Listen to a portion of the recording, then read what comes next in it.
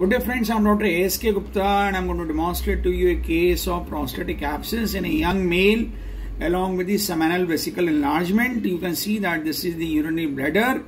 This urinary bladder, you can see that the mucosa is irregular and the wall appears to be thickened. So that means that the patient is having cystitis. And just below the urinary bladder, this is the prostate. And if you see the prostate carefully, then you find that the prostate has areas of hypoechogenicity with some fibrous septate. It means that the patient had prostatic abscess, and when we did the prostate examination by the per-rectal examination, we find that the patient is having prostate tenderness. So it means we are dealing with a case of prostatic abscess.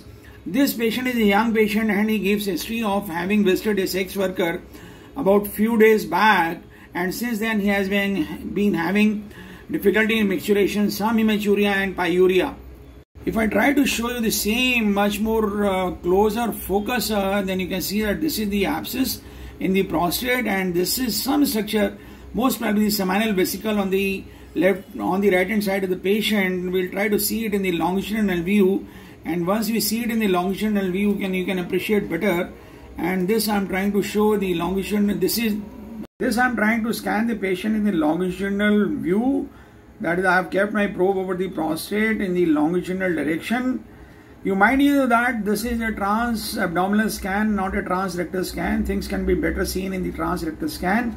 And this is the structure which is actually the seminal vesicle on the right hand side. This seems to be bulky because the seminal duct seems to have got blocked because of the infection. And this is the part of the prostate which is seen. I hope we have been able to demonstrate a good case of prostatic abscess, and in case you like this video, please do subscribe to our channel, share the video among large number of our friends so that maximum people can be benefited. Thank you very much.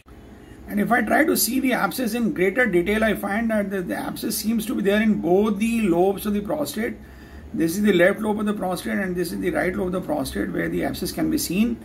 And probably this is an old healed abscess because there are no pus or no echogenicities inside the abscess, but the remnants of the abscess seem to be there.